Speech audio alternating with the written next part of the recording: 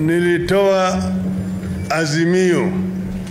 azimio la umoja, the declaration of unity of the people of Kenya. And I want to begin today by stating that we come here with a message of unity, reconciliation, tolerance, and hope. We said in Nakuru on Tuesday, and we will say it again here. We must cleanse our country of the spirit of anger and bitterness, the spirit of revenge and entitlement. We must continue on a path that reconciles, unites, calms, and stabilizes our country. We must embrace forgiveness and not vindictiveness. We must make compromises and form coalitions and alliances for the sake of the nation. That effort cannot work at the national level when it does not exist in the regions that make up our nation. And so we are here to make a start at home with the assurance that we intend to carry this to the national stage. Our desire to unite our people and the country, the Azimio la Muungano, is a noble and worthy cause. It deserves our support. Nyanza has done very well on the matter of unity, and I want to recognize and thank our people and our leaders for the family spirit that prevails here. The region is cosmopolitan. Different communities have lived peacefully in this region since time immemorial.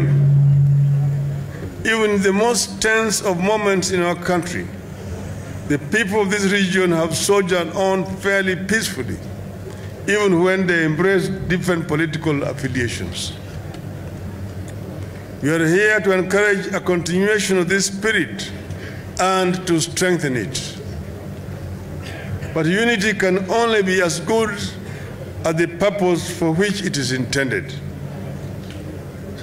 This time, therefore, we want to explore how to turn the peace into prosperity and economic empowerment of this region. We do this well aware of the efforts the county governments have made to ensure a shared plan for the regional prosperity and stability. We are here to complement those efforts and to help do more. This region, like other parts of the country, is feeling the pain of COVID-19. People lost loved ones, incomes, and jobs.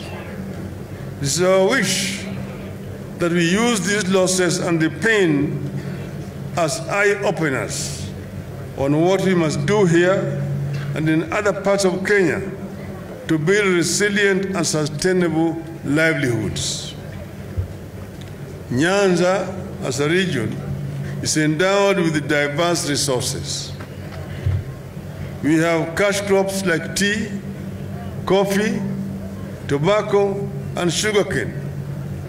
Minerals like gold, copper, and soapstones. Livestock, fish, and an array of food crops. With adequate support, our people should be able to do farming on a commercial scale. So far, we have only scratched the surface with regard to production of food crops and cash crops. We need to focus on how to provide farmers with high-yielding seeds, help them with reclamation of the land, preservation of water sources, and all else they need to feed the emerging towns and the entire nation. Very little effort has gone into value addition and industrialization. There is no reason why coffee, tea, bananas, and vegetables from Kisii or Kuria cannot be processed here and marketed as refined produce of Kisii or Kuria.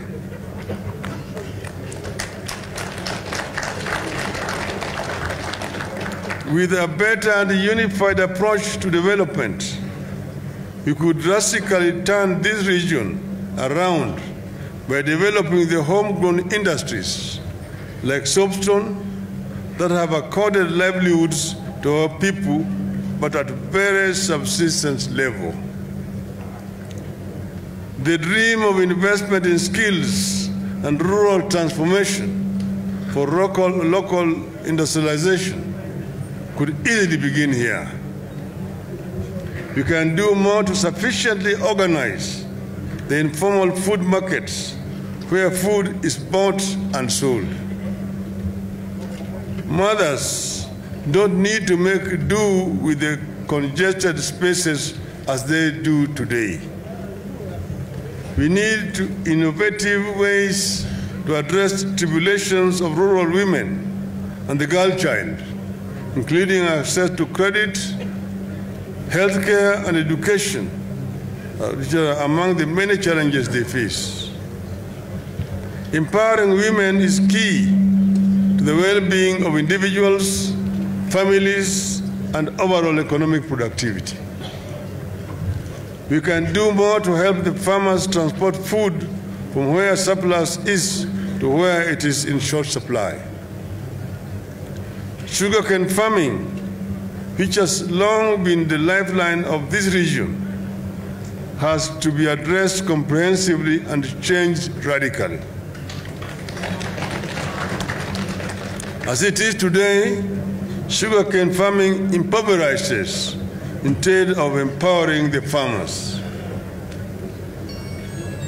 This region remains deficient in infrastructure, especially with regard to access roads to farms and markets and access to reliable and affordable electricity. Our capacity for blue economy remains grossly underutilized. Lake Victoria has much more to offer than just fish.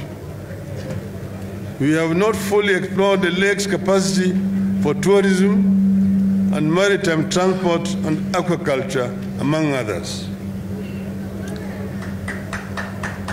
Even if we limit ourselves to just fishing, our fishermen are still frustrated by insecurity and lack of modern fishing methods and equipment. As a region, we need to explore innovative ways to support the creation and the growth of small and medium enterprises, particularly youth-owned businesses.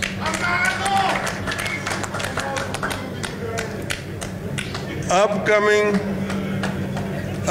small-scale traders in those markets like Darajambili and others need protection from competition from foreigners and neighboring counties and countries and punitive taxation. We need to enhance investment in ICT and digital infrastructure, support communication and businesses, especially those owned by the youth.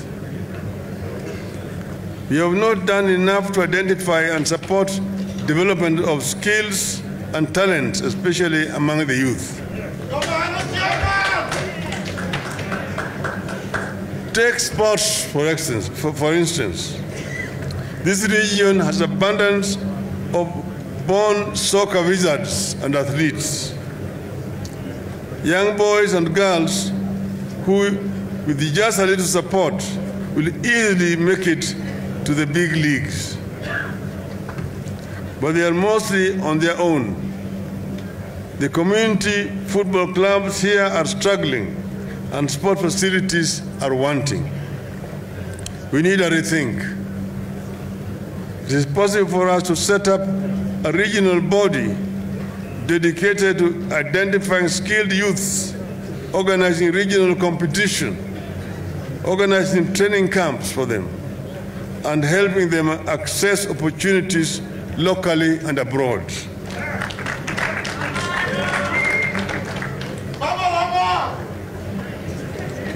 Awinji.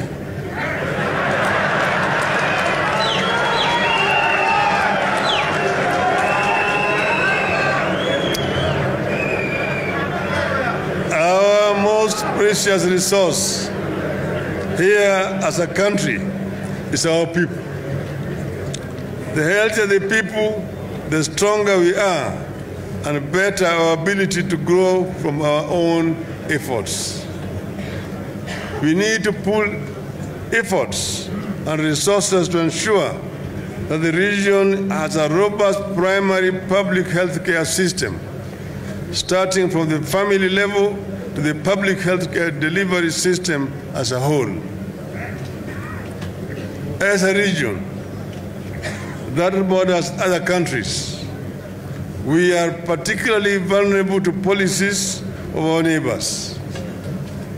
We have seen that during this pandemic and with regard to security, our people receive foreigners whose status are unknown. We therefore need to invest in health and security infrastructure that can withstand attacks. We need to always put our heads together to ensure substantial increase in the number of medical institutions, medical staff, clinics and hospital beds, and access to a diverse choice of quality and healthy foods. Parents in this region, just like parents in the rest of the country, treasure the education of their children. We join them in this. But recent policy changes, like the 100% transition, which we fully support, require that we do more for education. Schools are bursting at the seams. The recommended teacher-student ratio is failing, and that will have consequences for our children. You have to institute partnerships between national and county governments to address the issues of infrastructure in schools without wasteful and unnecessary duplication. So, ladies and gentlemen, we are here to appeal that we join hands as a region, get our political act together, pull in one direction, and use the unity to create opportunities for our people and the nation in return. If we are able to pull together as a region, identify our priorities together, back it up with political goodwill and unity, nothing will stop us from addressing the development needs of our people. Already, our governors have started us off in this direction by coming together as a Lake Region Economic Bloc. That declaration needs to be cascaded to our villages and homes. It must be strengthened through concrete actions that uplift the lives of our people. With unity, we can achieve it. Let us join hands and work together as a region and as a country. I thank you.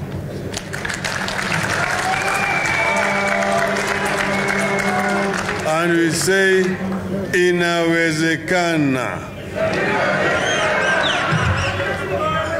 Umoja.